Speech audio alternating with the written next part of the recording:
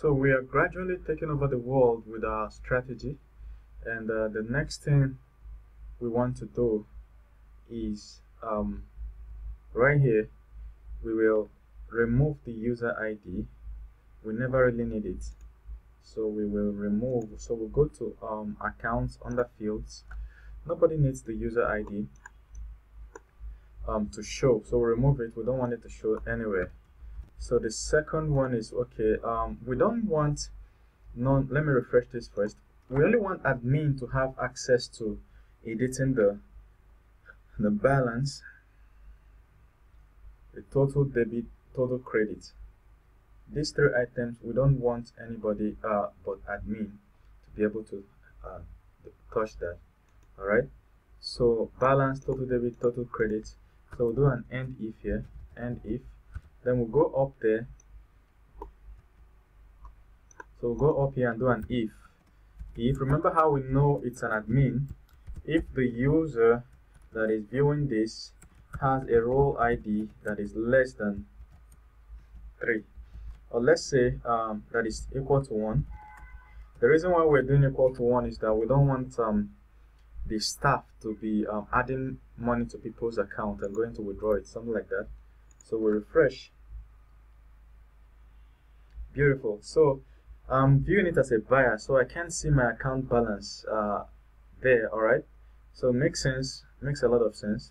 Now what we can do is account withdrawal method. Okay, anybody can change it, bank value, whatever, paid. Now this should be hidden too. Paid should be hidden or non-existent. Paid should be non-existent. Where is it? Paid. Admin shouldn't be able to manually adjust. Okay, well, admin should be able to do that. So we come and add it only to the admin. Or just generally depends on how you want to build the application. All right. So by default it should be 0. Depends on how you want to build your application. Now last date paid should be gone. Last date applied should be gone. So last date applied, that applied for payout, last date applied. So this will be automatically added by the system. That's why I don't want anybody to have access to editing it. And we refresh. Next month says apply for payout. This should be out. Applied for payout should be out too. So only the system, our software, should be able to do that. All right, good. So we have withdrawal method, PayPal, withdrawal. Okay, remember that we changed this withdrawal. Where is it? With withdrawal, you need to change this to, otherwise the withdrawal method will not update on your page. Withdrawal, reload, and all is fine. All right, withdrawal method bank. See, it makes sense now. So if somebody wants to edit their account, they should just show up here and type in details about their account and click submit, period. Now one more thing we can do is to actually spit out the name of the account. So we can go to edit. At the top of here we can do something like this. Remember the last time we did it, we had account variable. Account variable is available to this page. Look at it here too. It's available to this page, so we can access the user and access the email. So if we come here and refresh, we should see the user's email. Beautiful. So even if admin is trying to edit this page and they come here, they will know whose account is this. All right. And something else we can do is to remove this cancel. So at the bottom here, surprise, it's in fields.